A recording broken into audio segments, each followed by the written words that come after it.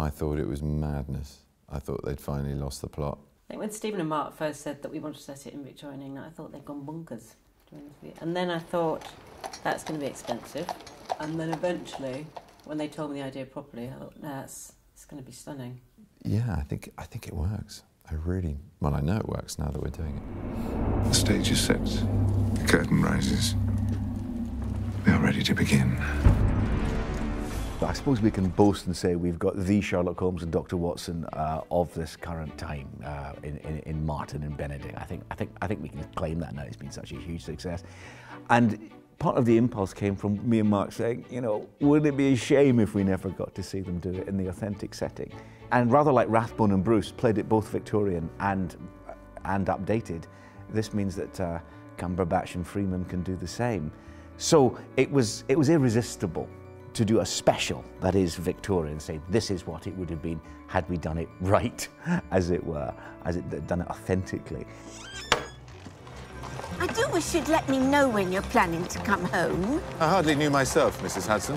That's the trouble with dismembered country squires. They're notoriously difficult to schedule. The Victorian angle was very exciting to me just because we hadn't gone there before. So I think it's been nice for Stephen and Mark to revisit that, or to visit it for the first time as writers. And certainly for me and Ben, I think it's quite exciting just to put different clobber on, you know, to have a different sort of moustache. I like that.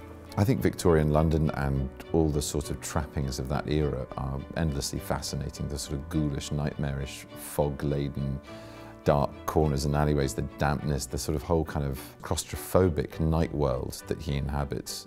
It's a masterful sort of lens on that whole era as well. Got Ben and Martin and Victorian stuff running around solving crimes. It's perfect, really, yeah.